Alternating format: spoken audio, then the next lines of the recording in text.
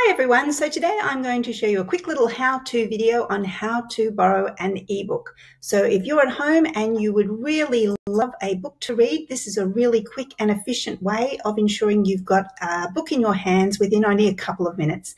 Now the first thing you'll need to do is to download the ePlatform by Wheelers app onto your device. That might be an iPad or an iPhone or a computer. Once you have that app downloaded onto your device, it is very simple to then log in and download an ebook. The first thing that you will be prompted to do is to find your library. So when you are prompted to find your library, you're going to start typing in Caloundra Christian College.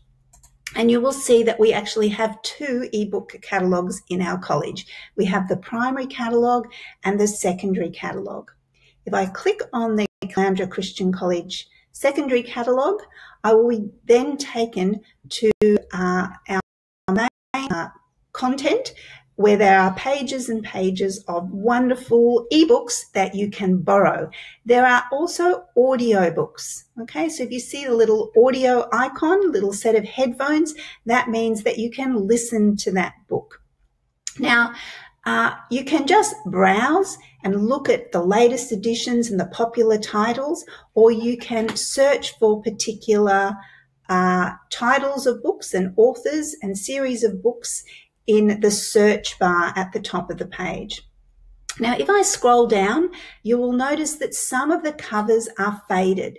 Now, if the cover of a book, such as this one here, Shingling, is faded, that means that that book is currently on loan to someone else. So you can't start reading it straight away, but you can reserve it. Books that aren't faded are available for you to start reading now.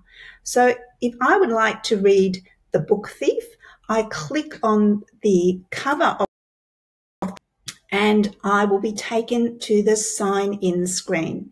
Now, to sign in, to borrow this particular title, you will need to enter your school username and password.